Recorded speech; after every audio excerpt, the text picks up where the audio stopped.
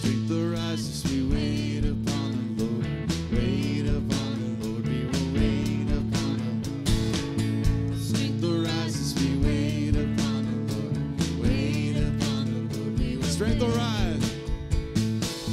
Strength arises, we wait upon the Lord. Wait upon the Lord, we will wait upon the Lord. Strength arises, we wait upon the Lord.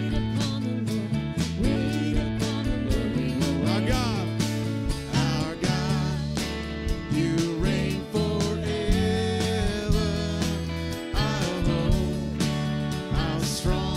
I'll hold how strong to believe. Come on. For you are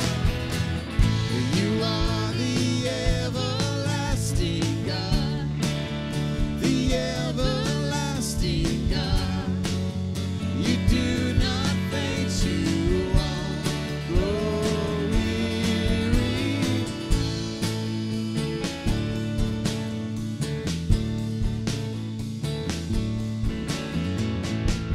Strength arises, we wait upon the Lord. Wait upon the Lord, we will wait upon the Lord.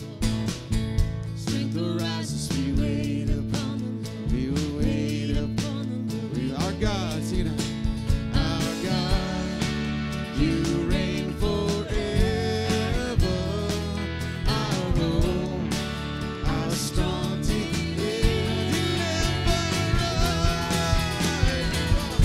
you are the everlasting God, the everlasting God.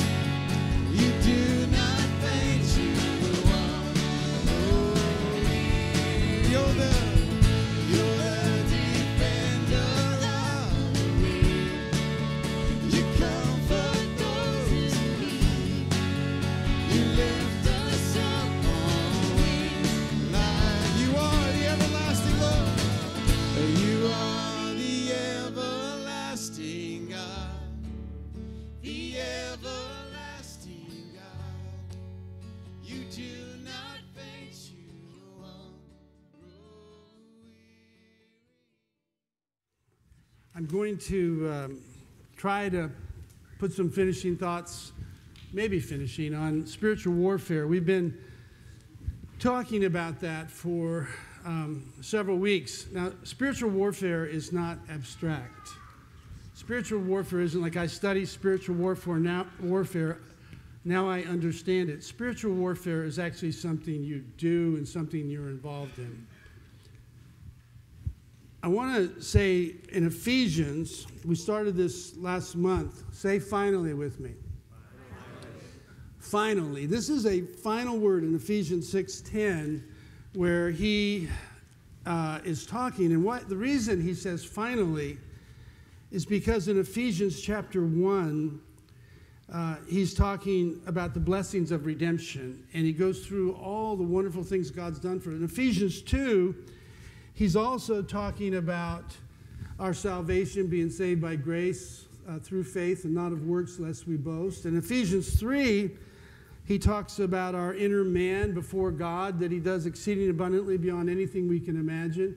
He gets to Ephesians 4, and he's talking about the church. The church is to build itself up in love. He gives apostles, prophets, evangelists, pastors, and teachers for the equipping of the saints, for the building up of the body in Ephesians 4. And he explains that. It's not the pastor that builds up the body. It's the body that builds up the body in love. The pastor equips the body for the body to build itself up in love. Say it's not the pastor. We can't fire the pastor. We can only fire the body. Just kidding for our guests. Ephesians 5 gets into marriage. Wives, respect your husbands as to the Lord, and husbands, love your wives as your own bodies. And so you get to Ephesians 6, and I'm going to read this to you because I want you to understand when you talk about spiritual warfare, you do not negate the character and formation of God in all these areas, your personal relationship with God, and all of this is leading up to where I'll get to finally, but I want to start with Ephesians 6:1. Children, can I hear children out there? Oh man, weak. If you were a child at one time, echo it back. Children. Obey your parents in the Lord, for this is right. Honor your father and mother, which is the first commandment with a promise, so that they may be things may go well with you, and that you may live long on the earth. Fathers, don't provoke your children to anger, but bring them up in the discipline and instruction of the Lord. Slaves, or we could say workers, or employees, be obedient to those who are your masters, your bosses, according to the flesh, with fear and trembling, in the sincerity of your heart, as to Christ, not by way of eye service as men pleasers, but as slaves to Christ, doing the will of God from the heart. With good will render service as to the Lord and not to men, knowing that whatever good thing each one does, this he will receive back from the Lord, whether slave or free. And bosses, masters, do the same things to them and give up threatening, knowing that both their master and yours is in heaven, and there's no partiality with him. Verse 10, finally, say it with me. Okay, we've covered your marriage, your kids, your job, your church, your culture, and now we're at finally. You can't ignore any of the things we talked about. We're having a marriage advance next weekend because marriage is so important. It says marriage is like Christ in the church. If marriages are unhealthy, the church is unhealthy. It's that simple. If marriages are unhealthy, the kids are unhealthy. If the kids are unhealthy, then they grow up to be unhealthy adults and tend to reproduce the same things their parents did, unless we break the chain through the grace of God. He says, finally, in verse 10, be strong in the Lord and in the strength of his might. Put on the full armor, we've talked about that you will be able to stand firm against the schemes, which means there are schemes out there right now to destroy each one of us.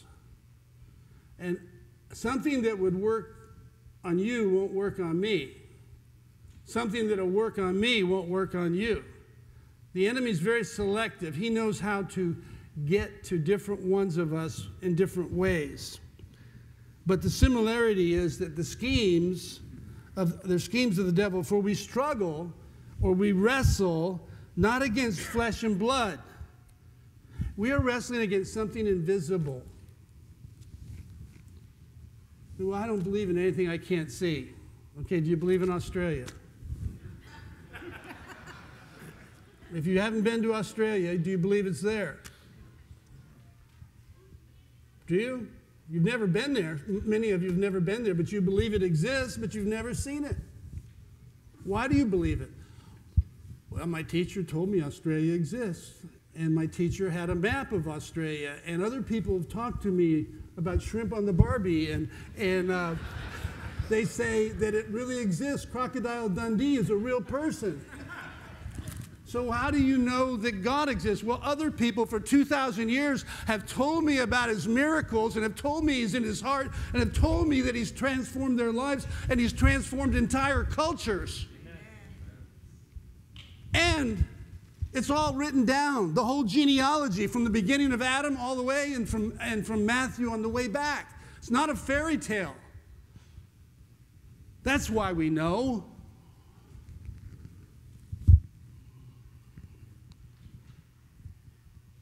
I would say this especially to the high schoolers today. The scheme for you guys is he's absolutely trying to undermine your faith, make you doubt at every level he can.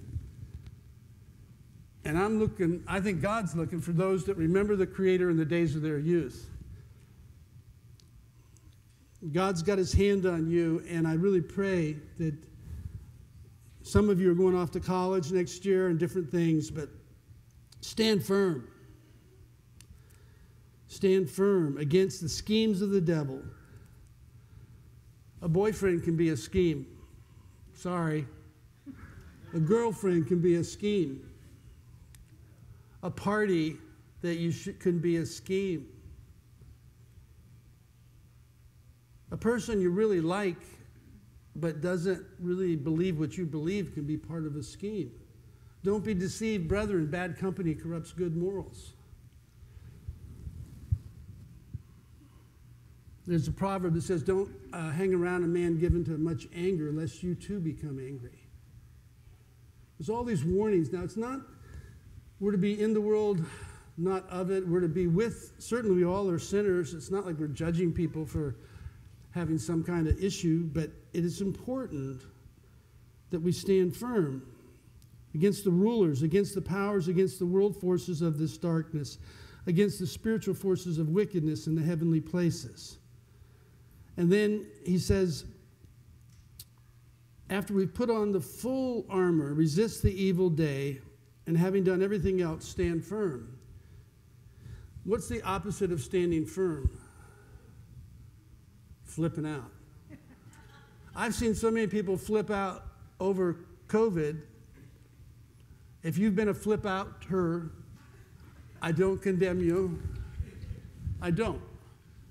And I'm not even I know it's a real thing, and it's been a very terrible thing throughout the world and our culture. But the fearful flee when no one's pursuing you. No one's even after you, but you're running. We're running. But the righteous are as bold as a lion. I think good stewardship and decisions that each person makes is appropriate. But I will tell you this, you don't have another breath that God doesn't give you and me, no matter what we do. I eat a lot of bran. I take Pro Tandem, according to Erin. Those are good vitamins. Erin should be a vitamin salesman. She is. She's unbelievable. She's got me on Axio. And Cade can give testimony about that. But it's like, it ain't going to add to my days. My times are in his hands. It can affect the quality of your life and different things. So here it is. Finally, the thing about the armor, the helmet of salvation, the breastplate of righteousness. I'm not going to go back over that today, but now we put it on because we're going out into the battle.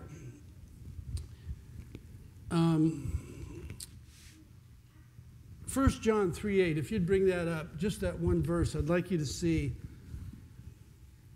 one of the key reasons that Jesus came.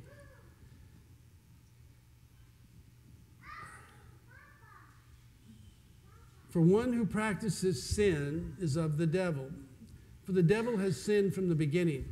The Son of God appeared for this purpose, to destroy the works of the devil. And part of his works is, it says that Satan has blinded the hearts of the unbelieving. He's got these schemes going on in different places. He's known as the accuser of the brethren. So, if you've ever felt like you really have an accusatory thing going on in your spirit, you just, everything, and it's there. More often than not, it's the enemy feeding something. He accuses other people. He doesn't accuse you. He accuses you for being mistreated or ill-informed or something like that. But he's the accuser, he's the deceiver, and he's a liar, he's a murderer, he is demonic, and he wants to neutralize you in any way he can. If he can make you a nice person that doesn't serve God, he's happy. It's better than you actually loving the Lord your God with all your heart, mind, strength, and soul. It's better than you feeling like you're called of God to do something. When you're called of God to do something, you're responding to God himself. You're not responding just to the pastor or just to Christianity. It's like, God, what would you have me do? Those kind of people get kind of dangerous because they're responding to God, and God is calling them. Each one of you has a call on your life. You're not going to necessarily be me and pastor and preacher or Pat the singer or Jason the doorman, put our doors in. It was a gift. Jason, you did it. You know why we got the doors up so fast? You don't get it. How many have heard about the supply problems in the boats? You couldn't get anything. And Jason, I was talking to Jason, he said, I said, Jason, I want you to do this as unto the Lord. He said, Once that happened, they were up in just a couple weeks, right? And not that you weren't doing it in the beginning. Okay, I'm not. All right. No, love Jason. Okay, I want to talk a little bit, too, about something that I rarely talk about this in terms of spiritual warfare, but I want to talk about the occult. I pray that there's nobody in here that reads palm reading or seances. We have a place right here in Mission Viejo now, or anything that is not of God. It's from the pit of hell. It's another form of direction. The astrology columns are in every paper. So what are you? Oh, I'm a Leo. Oh, good for you. And we all say, I'm like you. I'm like, no, it's a bunch of bad stuff.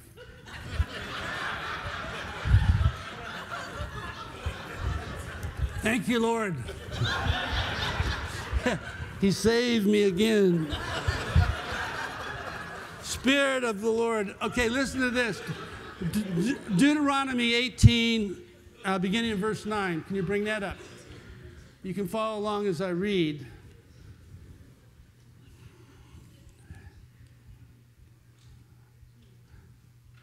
When you enter the land which the Lord your God gives you, you shall not learn to imitate the detestable things of those nations. They shall not be found among you anyone who makes his son or daughter pass through the fire, one who uses divination, or who practices witchcraft, or one who interprets omens, or a sorcerer, or one who casts a spell, or a medium, or a spiritist, or one who calls up the dead. For whoever does these things is detestable to the Lord. I don't ever want to be that.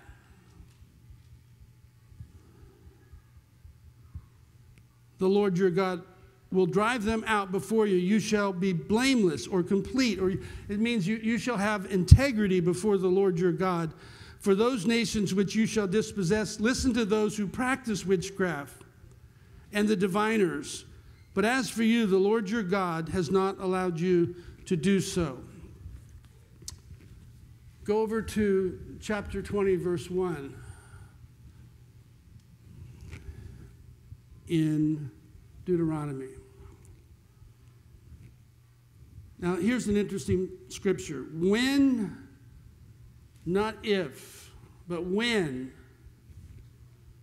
you and I go into battle against your enemies, the only enemy I have is enemies of Christ, and I'm wrestling against a spiritual enemy. Anybody that's an enemy of Christ is a human being. I need to be redemptive towards them and try to help them understand how much God loves them.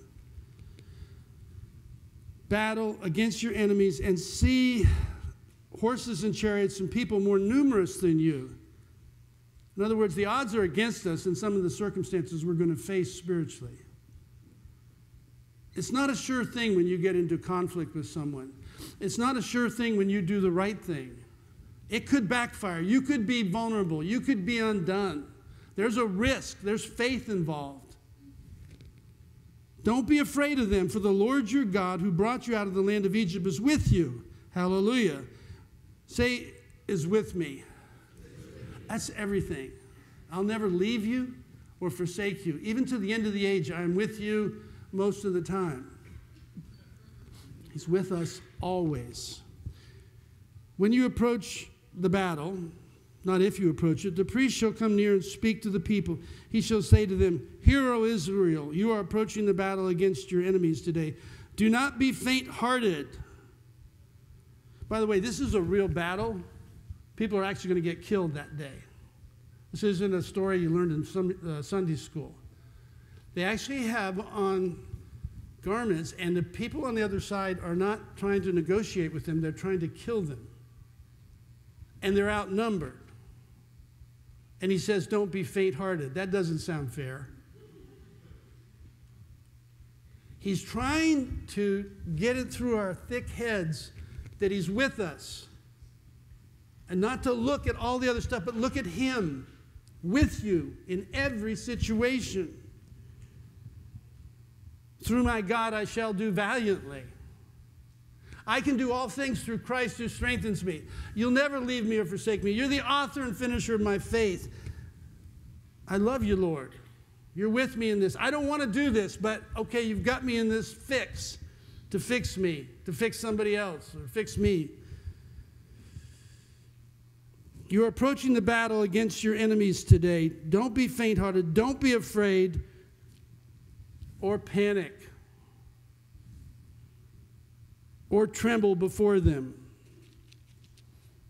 For the Lord your God is the one who goes with you to fight for you against your enemies, to save you. It's amazing stuff. This is how the world gets turned upside down. 12 apostles. One commits suicide after stealing from the treasury. The leader denies him, and the rest scatter. That's how you start a great, successful organization. There was no St. Peter's in Rome. There's not all those beautiful cathedrals in Italy and Germany and stuff. It was just these men, and he said to them, follow me. Make sure you're a Presbyterian, though. Make sure you're a Baptist or a charismatic. Make sure you're this or that. He said, no, follow me. That's where it starts and that's where it ends. Now, the weapons of our warfare are divinely powerful for the pulling down of strongholds. And I made a quick list here. One of the weapons you have is prayer. I can't overstate the issue of prayer. The effectual, fervent prayer of a righteous man avails much. Praying from your heart about your situation and others is a powerful, powerful tool. It's more than just who's doing the blessing today. You want to do it, Junior? And Junior goes, thank you, Lord, for the food. Well, that's a good thing to do, teaching the kids to pray. But I'm talking about praying. Really start to pray for these situations that are at loggerheads in your family, in your work, in your own personal life. Another tool is fasting. When I say fasting, people say, get behind me, Satan. Fasting is denying yourself food. In some cases, all you have is water. Just for a period of time to, I guess fasting from your cell phone even. And just separating yourself for a brief time, it's a weapon because it refocuses you. Another is exhortation, provoking each other to love and good works. You have the ability, like you did today in prayer, you have the ability to encourage someone. And that's a weapon because someone comes in this room today discouraged, and you encourage them. You've further equipped them. I can do this. Man, it was so good what John said to me. It was, help me. I didn't even see it. Another weapon you have is praise. We bring the sacrifice of praise into the house of the Lord. You cannot literally praise God and have your mind on yourself. If your mind remains on your problems and your life, the praise and direction is on you. But when it moves past you, that you're praising him not because your circumstances are right, but because he is worthy of praise, it becomes a weapon. Jehoshaphat went out into battle, and the singers and dancers went before him and caused a great confusion on the battlefield, and he had a great victory. and he was outnumbered probably 100 to 1. Worship is a weapon. The difference between praise and worship is that worship gets more intimate, and you're worshiping God for his character and who he is, not for what he does for you. You're just worshiping God. And it says the Father is going around looking for people that worship him in spirit and truth. The Word of God is another weapon. 3 times Jesus uses, it is written when the devil's tempting him. Thy word is truth, sanctify me in truth. Thy word have I hid in my heart that I might not sin against thee. Living and active, sharper than a two-edged sword. So the word becomes a director when I get into life. The word that dwells in us richly, because you read your Bibles, you study your Bibles, you're in Bible studies, you hear the word regularly, it becomes the direction for your life. One of my favorite examples is often that the wounds of a friend are more faithful than the kisses of an enemy. So many times someone's making a decision that I think is really bad. And I watch Christians go, oh, I'm so happy for you. That's so wonderful. Because they want to be liked by that person. But the truth is they're getting ready to get into a rut. This needs to be examined more. So when you come along and you wound somebody by not celebrating a goofy idea, they don't like you anymore. Or they say, you know, you're more faithful than other people that kiss whatever I say, because they just want to be popular. I'm so happy for you. I've even seen people have left their husband to be happy. Well, I'm so happy that you're happy now. I don't want to give that kind of counsel. I mean, I don't want to get ahead of myself what I'm saying here. I'm just saying being honest is a hard thing, and you can oftentimes, people will misread where you're coming from. But it's a weapon, the Word of God. And grace is a weapon. We're saved by grace. We walk by grace. Jesus is full of truth and grace. And grace is, God resists the proud, but gives grace to the humble. So within grace, humility is a great weapon. When we're arrogant and reactionary and blame-shifting, we're in trouble. But when we humble ourselves and say, hey, I don't have all the answers. I'm sorry. Forgive me, please. And we're operating. All of a sudden, God's grace, it's a weapon that brings peace back into the environment.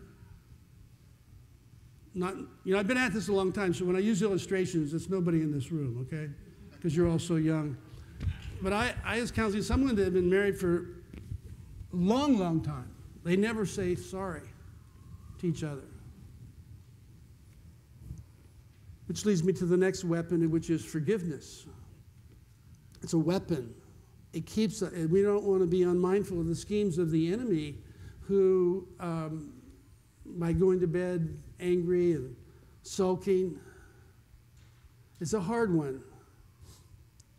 I'm still working on it, but the word's in me. So if I'm angry when I go to bed, or if someone's really, probably the 11 o'clock news is enough to do it. But it is, not just the national news. 3 people shot in L.A. Someone carjacked somebody else. Mother, stray bullet kills 3-month-old. It's very easy to just get angry. Can't do it. Got to keep my eyes on him and the sphere he's given me. Another weapon is fellowship. Apostles' doctrine, fellowship, the breaking of bread, and prayer. Don't be like some that neglect the gathering of themselves together, as is the habit of some. If you're not in fellowship, you're not in fellowship. If you are, then you are being equipped with your friends and neighbors in such a way that iron sharpens iron, and you know each other, and you weep with those that weep, and you rejoice with those that rejoice, because you're not a lone ranger. Our flesh wants to isolate. We don't want all the complications that come with loose ends of a lot of people. But we're called to one body, to love one another, and to love those that need to know that God loves them. The last one I'm going to put is called God-led accountability. If you're accountable to Noah, if you're accountable to, who are you accountable to? Yourself? I like Matt Davenport always asks this question, how's that working? How are you doing? One fellow one time he came in and his business had gone really bad, and he's filing for bankruptcy. I said, so how are you going to get out of this? He said, well, I'm going to do this and this. I said, wait a minute. He said, who led you into bankruptcy? Well, I did. I said, well, what makes you think that you brought this on, that you know how to get out of it? He said, that's a good question. We tend to want to just do it all ourselves, but you need these people that he brings into your life, not as a crutch, but for edification and building up. And I'll say one more thing about this, is that it's not just for you to get something, it's for you to give something. If you're not in fellowship, you don't make any contribution to anybody that needs that contribution. Getting quiet. So I want to encourage you that those are weapons as we come to the table. God knows what's going on in your life. You're like an open book. I mean, there's nothing, how would I put it? It's like when I used to teach school and the kids would be cheating. What they would do is they just put their book up like this, and then they were doing this, because I couldn't see their faces. But I could see their pens and passing the tests back and forth to each other. Pretty bad. I mean, they weren't too bright on that. But you think that you cover yourself with a fig leaf, that God doesn't see you? He sees it all. He knows it. He knows exactly where we are. Really does. I promise you. And humility is a great, great answer to these things. Humble yourselves, therefore, under the mighty hand of God, that he may exalt you at the proper time.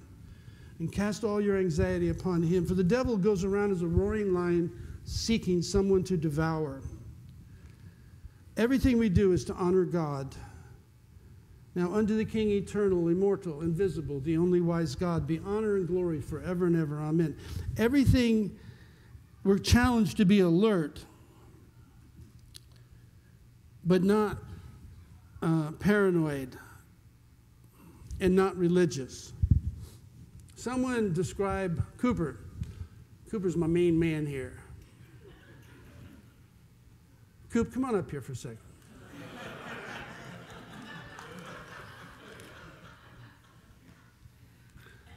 I want you to explain to these people what a religious attitude is.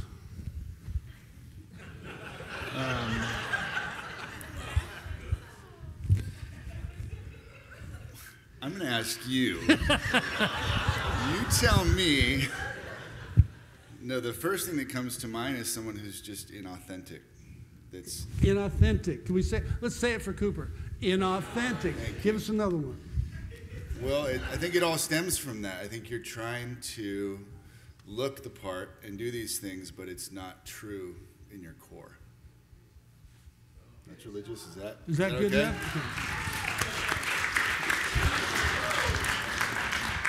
See, I knew Cooper could do this. I played golf with Cooper and his father once, some years ago. We were playing, and I ended up having a golf cart by myself, and Cooper and his dad were in front of me, and then this guy came up with a bag. He said, "Hey, can I join you?" And I said, "Sure, put your bag on." He said, and right when that was happening, there was two really attractive girls walking by.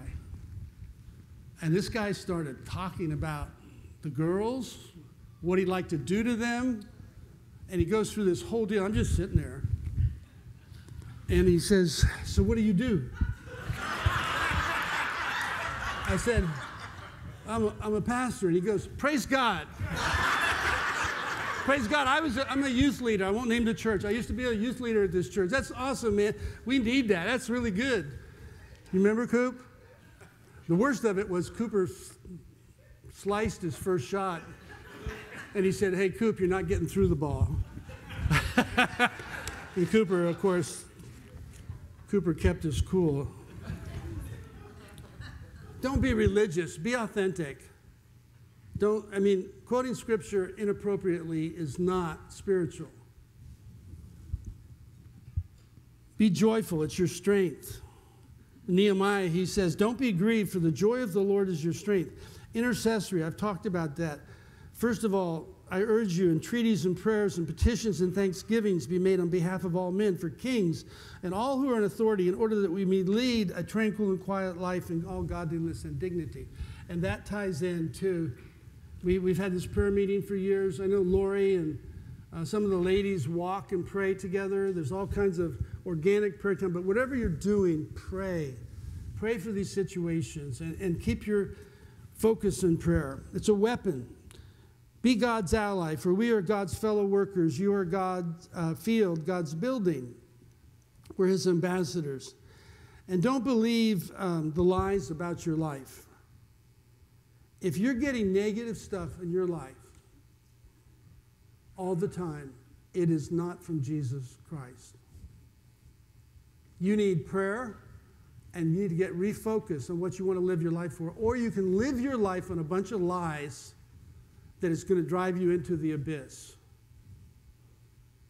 Who here has not had a tough road at times? I would say in a room like this, there's 30, 40 people, either directly or indirectly affected by divorce, death, chronic illness, business failures, all kinds of things in our life. Who hasn't had that? We can't let the enemy take where we failed or whatever, because like Charles said, rejection is God's redirection. Say it with me. Rejection is God's redirection. He's at work in this. All right, I'm almost there. Resist the devil and he will flee from you. He's got no part in your life, in my life. I want nothing of his. When the rubber meets the road, sometimes it doesn't seem like God may be in your area code. Whenever that feeling is there, warfare is going on. And you are a target. There was an old, what was that old comic thing that used to, Far Side, you remember that years ago? And this bear was born with a bullseye on his chest. And they said, bummer of a birthmark, Hal. Because you got that on you. You just can't see it. All right. You ready to have communion? I pray this morning that you're washed by the word. I pray this morning that you know greater is he that's in us than he that's in the world. There's nothing to be afraid of. Bob Mumford described it as like a 6-foot wasp coming through this door. That's a scary thing. But if you look carefully, there's no stinger. It's just a buzz and a lot of wings flapping, but it's scary. But he can't do anything to, because you're God's. He's been defanged. Jesus crushed his head on the cross. It's finished. You're victorious. He doesn't have the keys to death anymore. You're going to heaven. You're going to live eternal life. As Christ dwells in us, I'm starting to sound like someone else I know. If the same Spirit that raised Christ from the dead dwell in you, he will quicken your mortal body. You have resurrection power flowing through you. You have all this opportunity. But like a man who is a scuba diver, you've got to draw on the air or you won't make it. The air's sitting in the tank. All these weapons are there, but if you don't draw on them, then you're just watching. and you're still a target. And you're going to miss the wonderful things God has for you. And we don't want that. I cast my mind to Calvary, where Jesus bled and died for me. I see his wounds, his hands, his feet, a Savior on that cursed tree.